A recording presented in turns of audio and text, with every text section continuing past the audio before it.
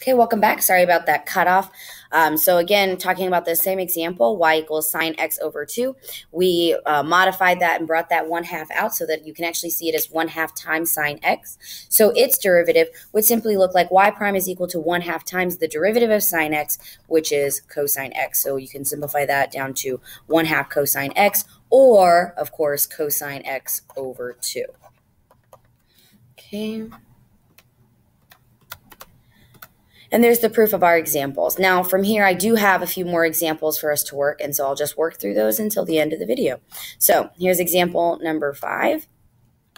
And so again, I've got a constant multiple right here. I've got a power rule right here. I've got a sum and difference, and I've got a trigonometric identity. So why am I pointing out all of these? Well, it's very possible on a quiz or on a assessment, I might ask you to simply identify which rules, which properties these are. So please make sure you do recognize them and their names. So this derivative would be 3 times 2x to the first minus sine x, because the derivative of cosine x is negative sine x. So if I simplify that down, that becomes 6x minus sine x. Easy peasy lemon squeezy. There's our answer. Okay, here we've got a little bit more complicated. As I've warned y'all in the past, trig does not disappear. In fact, the AP exam loves trigonometric equations and trigonometric functions. So the derivative of secant x, I know, is secant x tan x. But if we don't that's not all it wanted us to do. It now wants us to plug in that pi over 4. So if I have pi over 4, I'm going to plug it in everywhere I see that x. And I'm just going to briefly go over here and just remind myself that secant is equal to 1 over cosine. So really, I want to know what the cosine of pi over 4 is. And whatever trick you use, whether you use your memorization of the unit circle, whether you memorize the first quadrant and know how to adjust from there, whether you use the hand trick, or whatever your method is, know how to solve these trig concept. So the cosine of pi over 4 is going to be equal to the square root of 2 over 2. Tan of pi over 4 is equal to 1.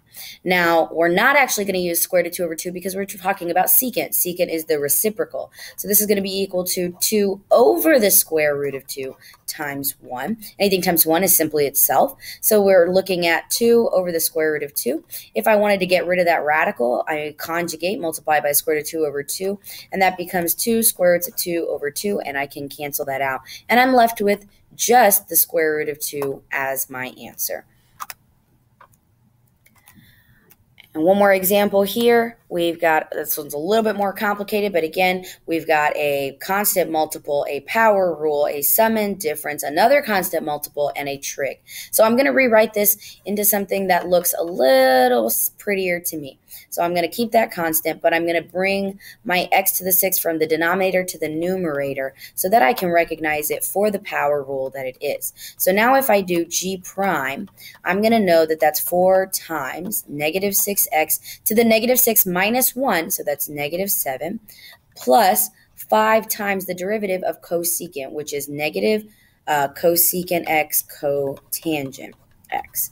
So if I simplify this down, that becomes negative 24x to the negative 7th minus 5 cosecant x cotangent x. And then, of course, I plug this in. So if I'm going to do g prime of, 5 pi over 3, that's going to become negative 24. And this whole value right here is going to move to the bottom because of that negative exponent. So I'm going to go ahead and put it down there.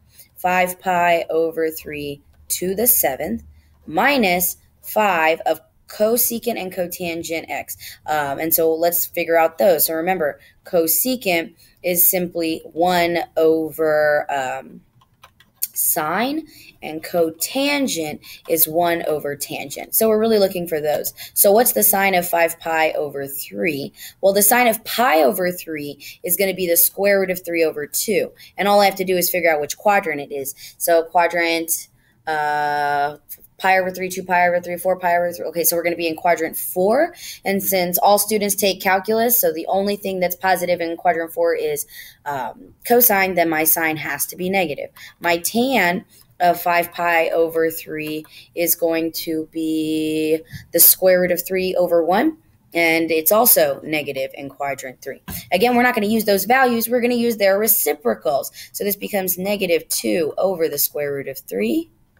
Come on. Come on, pen. You were doing so good. Okay, times negative 1 over the square root of 3 again. And if I simplify this down, those square root of 3's over here are going to cancel out. Negative times a negative times a negative, we're going to still be left with a negative. 5 times 2 up top is 10 over 3. That's not going to simplify easily, so we can leave that as it is. And over here, that's not simple. I'm not going to simplify that. That's crazy. So that's 5 pi over 3 to the 7th. And that's our end answer right there.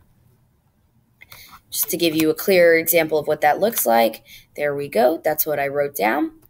And that's it. That is it for our examples. And just to write a bit of closure down here, what we talked about the constant. We talked about the power rule. We talked about constant multiple. We talked about sum and difference and trig. And I'll see y'all next time.